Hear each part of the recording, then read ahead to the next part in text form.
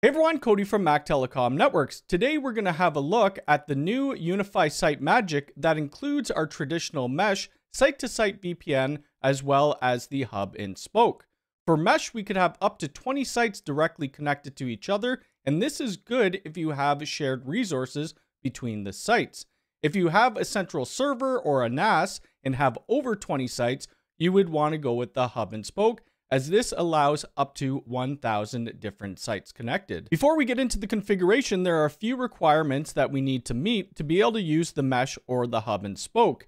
Each site you need to be the owner of that you want connected together. You need to have at least one public IP between all of the sites, and you must be running UniFi Network 9.0.108 or higher and UniFi OS 4.1.3 or newer. Below in the text, you're going to see the cloud gateways or independent gateways that could work with the mesh and hub and spoke. Now let's start with the mesh network and get it configured. This is the main dashboard where we're going to be doing our configuration for our mesh and our hub and spoke. You're going to have to go over to unifi.ui.com, and then on the left-hand side, you'll see the Site Magic SD-WAN. I've clicked on the mesh network. And what we're going to do, we're going to hit get started. The first thing we need to do is give this a name, and I'm just going to call this Mactelecom Mesh.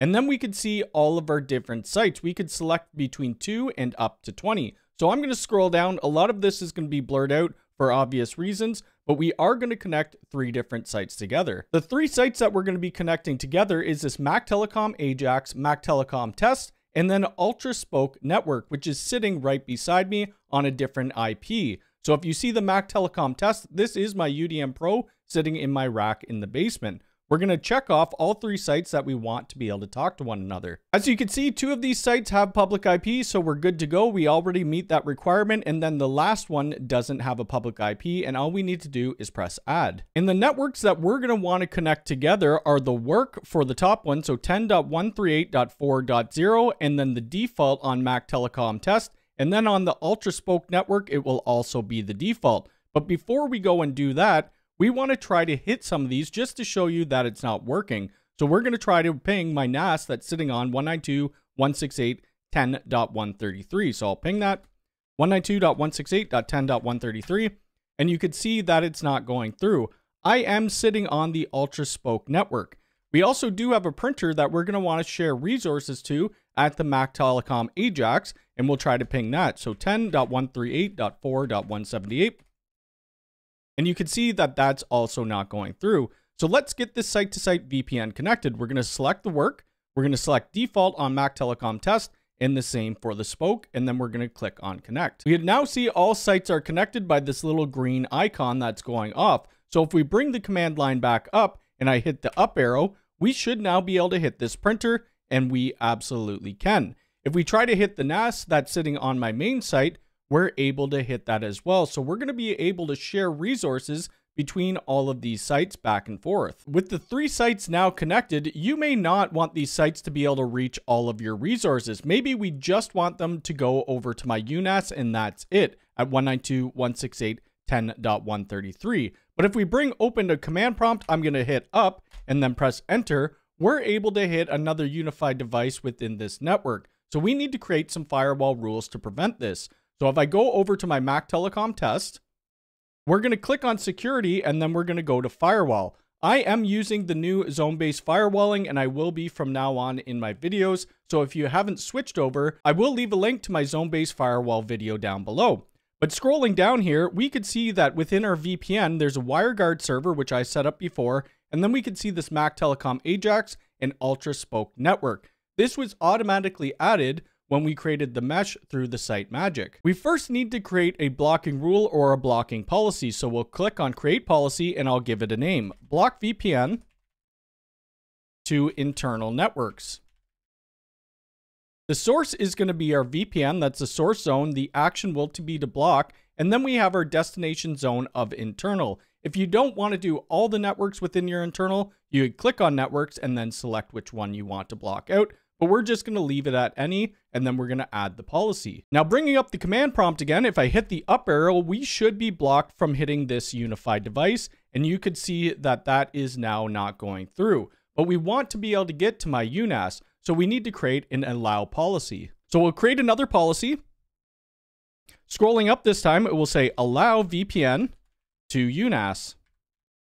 The source is going to be our VPN. The destination will be internal, but this time it's going to be an IP address. The IP that I'm going to give to it is 192.168.10.133. We're going to click on add, and then we're going to add that policy. Same with the older way of doing our firewall rules. We have this allow VPN to UNAS. It's under the blocking rule, so it still wouldn't work. And we'll test that out right here. So I'll go ahead and I'll ping 192.168.10.133. And we're still not able to hit it. I'm going to hit Control-C and then do -T so it's a consistent ping. We're going to go back to our firewall rules and we're going to click on reorder. From reorder, we're going to put this allow VPN to UNAS above the block rule. And then we're going to hit done.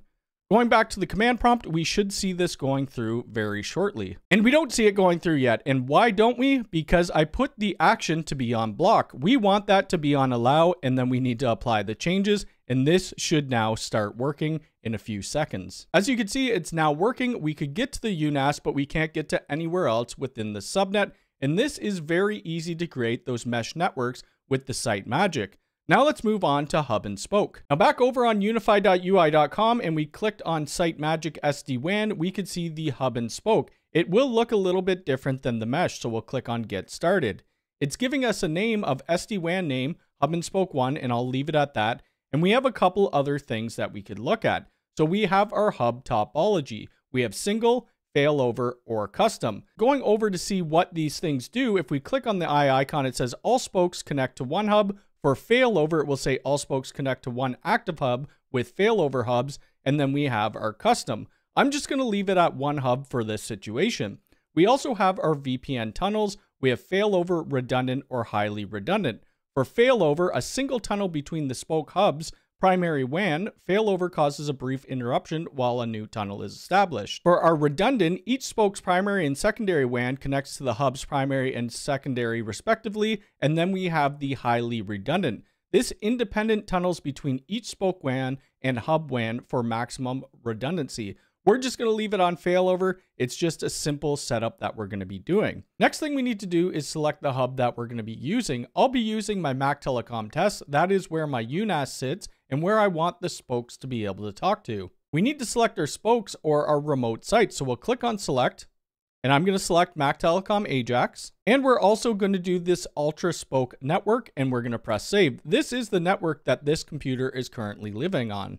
After we add the spokes in, there is other things that gets popped up. We see the hub networks and the WANs. For the networks we want the spokes to be able to talk to, we need to specify that here. So I'll select network, and then we'll click on networks in the right-hand corner, and we're only going to want to talk to the default network as that UNAS is on 192.168.10.133. Now under this, we also have routes, and what this would be used for is to add a non-local network like a site-to-site VPN if you needed that to go across. There's a couple things that we could do with our spokes. You could see enable subnet overlap with SNAT. I'm not going to be doing that because our networks aren't overlapping for what I need to talk to each other. But if you do have overlapping networks, you'd want to have that enabled.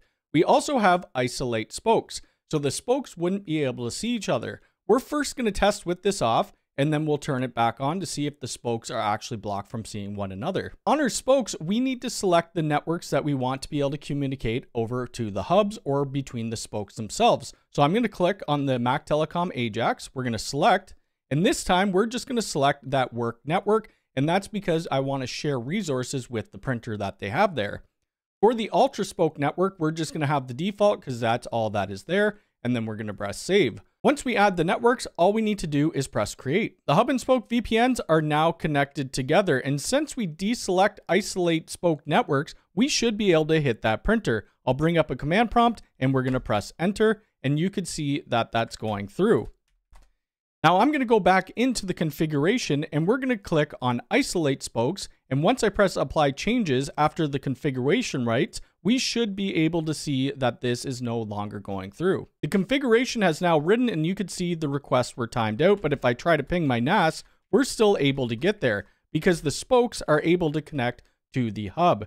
You can write other firewall rules within your hub network to be able to block out different traffic or from getting to other devices. And that's going to be my video on the Site Magic hub and spoke and the mesh network. And it makes it really, really easy to connect multiple sites together, up to 1,000 sites with the hub and spoke. If you have any questions, please leave it in the comments below. If you like this video, hit the thumbs up button. If you're new here, please subscribe and hit the bell icon. All right, thanks.